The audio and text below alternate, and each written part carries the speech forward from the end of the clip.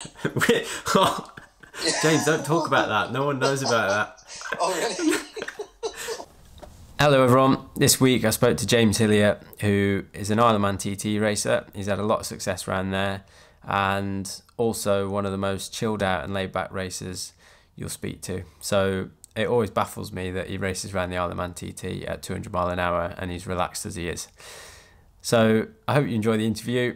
If you do like the video, feel free to like it and subscribe to the channel. It looks like we'll still be in lockdown for the foreseeable future, so there'll be a few more episodes to come, so make sure you don't miss out on them. So here he is, I'll get him on the phone. Does my hair look right? Have you done your hair? Yeah, can you tell? I risked one haircut with Taz and he gave me a rash from because he'd used the clippers on the dog, and then I've not gone back since. So today I wanted to talk about, obviously a lot of track day riders have the big choice between a 600cc bike and a 1000cc bike.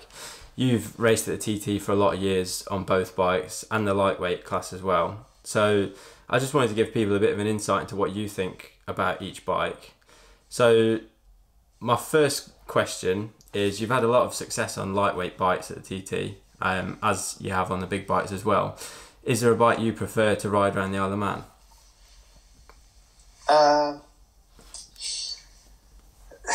Probably, if I had to pick one race to do, it would probably be the superbike.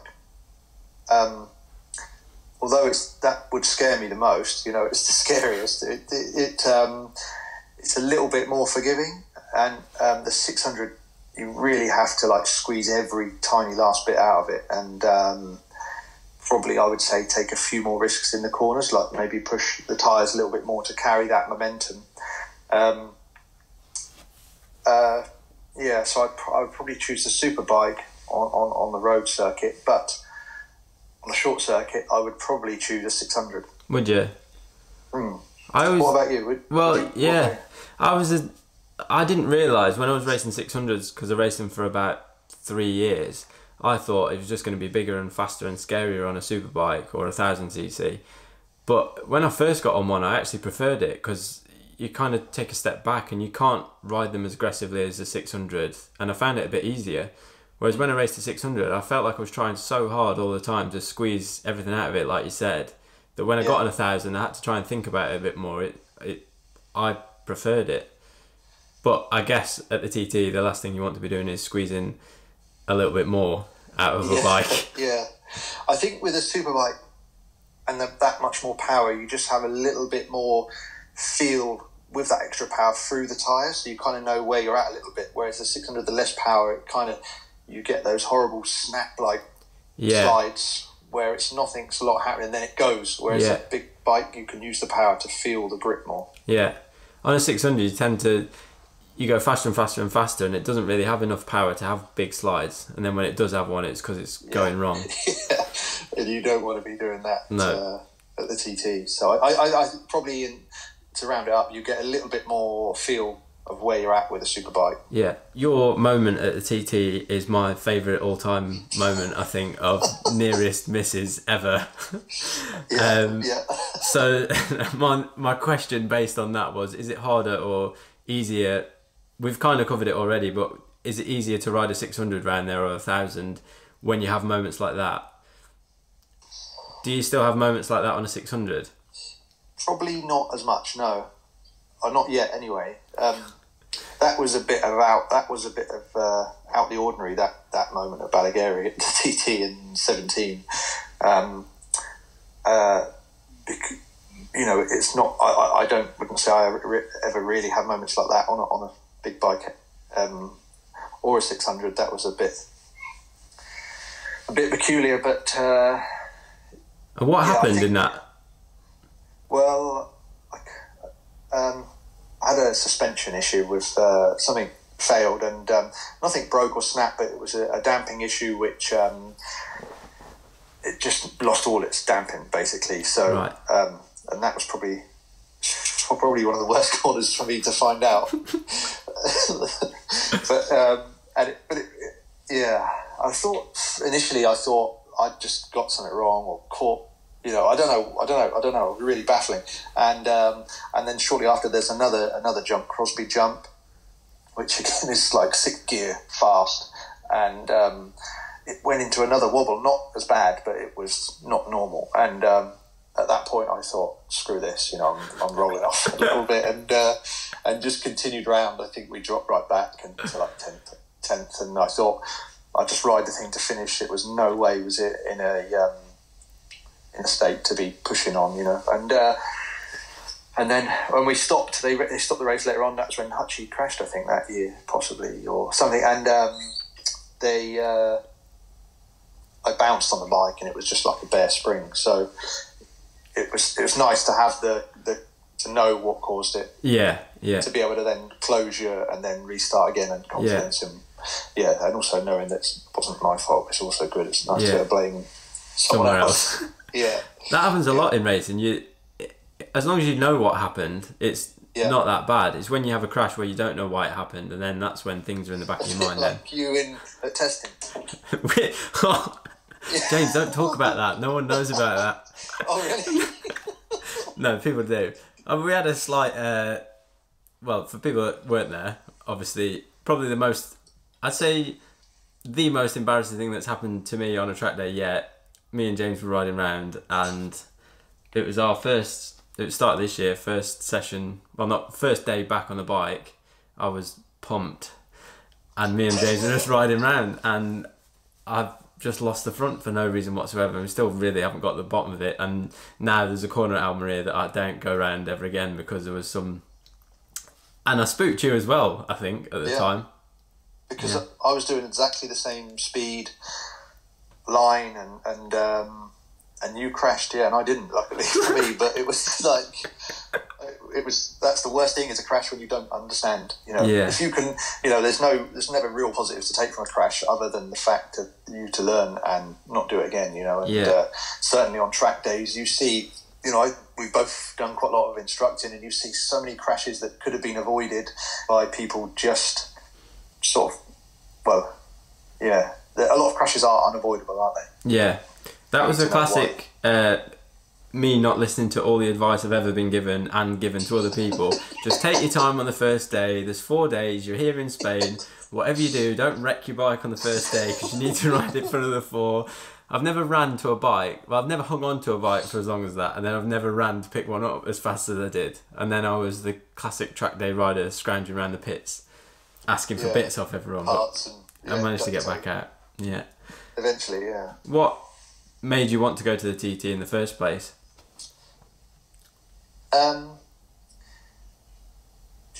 As an event, it's probably, and I can see why a lot of riders don't really want to do it, because it is dangerous. But what probably planted the seed was when I first went there, and I was little, and I was 11, and just walking around the paddock and seeing the racers there in their leathers now. They were just like, it was just incredible. That was sort of, I thought, I want to be like that, and I want to do this one day somehow, and yeah, probably that really. I just got an idea and worked at it, and it paid off. But the history, I think, is probably a big part of it also. To try and be part of that is not that I want. I don't know. It's just like a bug, and it's almost, because it's so crazy. When someone says almost you can't do something, it makes you want to do it more, and I think that's probably a little bit of that. Something but it's certainly, I certainly don't have any regrets. It just makes normal life pretty boring, when once you've done that, then it's very hard to get anything else near it, really. Yeah, that's what I had in my mind then, is that for you now, when you come and race on a short circuit, like, I get a real buzz on a short circuit, but I imagine for you it's tame now compared to when you first ever went on a short circuit. Yeah, it doesn't really... And that's probably why I don't do a lot of short circuit racing, is because it doesn't really get me going. I quite enjoy going out on my own enduro bike. I quite enjoy that. It sort of excites me a little bit, but riding around Donington Park or somewhere, doesn't really do it for me, I don't think. Not saying I wouldn't like to do it, but I quite enjoy riding older classic bikes and stuff, something a bit different, which I guess then adds a little bit of excitement because you can't always predict them quite so much. Yeah. You don't know what's going to, like the Goodwood Revival's a great event, and I look forward to that.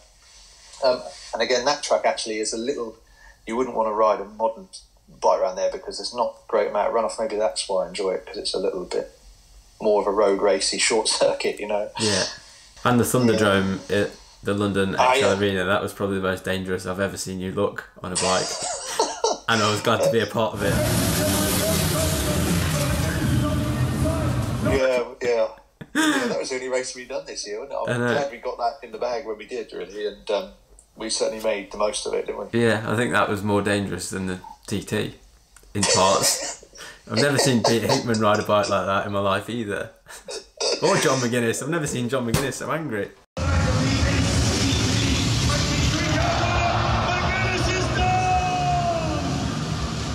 No. Is there a key to the perfect lap at a TT, or have you ever managed one, or is that not possible? It's definitely possible, as long as there's no back markers and it's just down to not making mistakes. But it's a lot harder, even on a short circuit with 12 corners or 15 corners, it's very hard to get a perfect lap. So when there's 200 corners, then or more, 200 plus, then it's very, very hard. But I think the key to I wouldn't say perfect lap, the key to a very good fast lap is obviously bike setup is key. Good weather, and not just on the day. Like the year that all the records were broken, we had a whole fortnight of strong weather, and the track just got grippier and grippier. So good weather on the day and leading up to, with a good amount of track activity before for the grip to clean the track, really. And you need to be also in the sort of right frame of mind, because you don't want to be riding around there angry or chasing the. Just give a sec.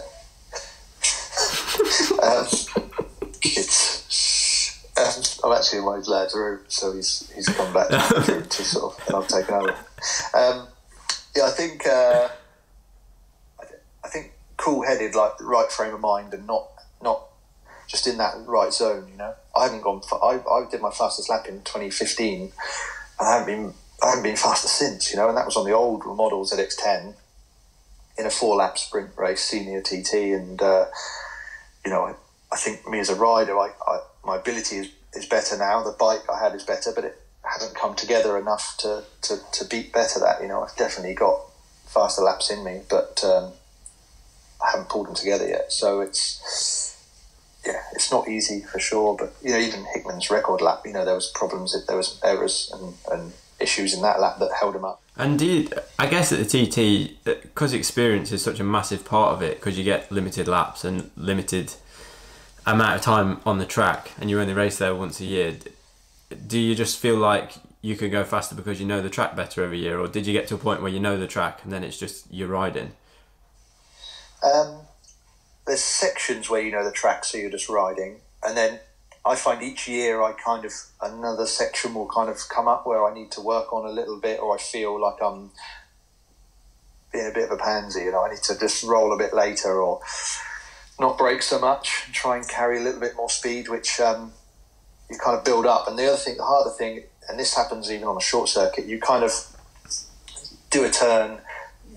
I call it at the TT like your self-preservation. Your body's saying, "Oh, slow down. You shouldn't be doing this," and you kind of that kicks in. You slow down too much, and you think as soon as you get on the gas, you think, "God, I've gone too late," or I could have braked later or driven sooner. And you think next lap I'll get it, and because the lap's so long, by the time you come back around again, you forget, and then as soon as you leave that section, you're like why did I do that? And it can, that little tiny thing can make up a good few seconds on the next straight, just by carrying that little bit extra speed. So it's so crucial to kind of be sharp. I think I have an opinion. I have a sort of opinion or theory that a lot of people think that TT races are a bit mad, and well, obviously we've got to have a little bit of madness, but almost a little bit dumb. But I think you have to be quite switched on and tactical, and definitely, to think things, a lot of stuff through to kind of to bring it all together, you know. And also clever enough to sort of roll if it's not happening, or you know, like when I had that problem with the bike, I rolled off, and you know, you have to be able to kind of know when to go and when not to go, and be sort of relatively mature. I don't know if that sounds no, right. I've met quite a lot of TT racers, James, and I don't know anyone that's mature. No, yeah, wrong word. Yeah. Change subject. Another question I've got that baffles me is, you know, at the start of when you're lining up to race and there's the board that says it's damp at such and such corner halfway around the track. When you're approaching that corner, do you remember that it's damp, or is that? Yeah. And I think with a lot of years as well, having done it, you get like a bit of a feeling anyway. You know, if one section is going to be damp, you know where else will be damp after that. If it's been drying. But there's other races where it's been spots of rain, and because the lap's so long, that moves around, so you don't ever actually know. You know, if you could ride through rain that's a shower that's coming towards you, you know, so you could go through the rain stops, and you think, okay, or I say rain, mist, like drizzly rain, you know, not heavy rain at all. The rain that could stop, but the track you're then riding onto could have already had that. So it might not actually be raining, but it could still be wet. So you're using everything, even that kind of wet tarmac smell. You get, your senses are real alive. So you're kind of using everything to kind of. That's the only other funny thing with the TT, because your brain is like working at such a mad speed. Your senses are sort of thriving, and you smell the barbecues and cigarettes and weed and like garlic. There's a section between Gingerhall and Ramsey where you can smell wild garlic and weird things. Yeah, you probably don't really realise at the time, but looking back, you kind of pick up on stuff you probably don't really need to. Yeah, that's bizarre. The only it's funny you said that, because I've never thought of it like that, but places like Alton Park where it's wet under the trees, or Cadwell, it's always wet under the trees in the same bit, so I get that it's just an extended version. Oh, that's it. Thanks very much for that. Alright. Top man. Alright, speak to you soon. That's another episode done and dusted. I shall keep going down my contacts list and finding people to ring to interview for YouTube, and hopefully it's not too long before we can go ride some motorbikes around some racetracks. If you enjoyed the video, like it and subscribe. Let me know what you think below, and I'll be back next Sunday with another one. So bye for now.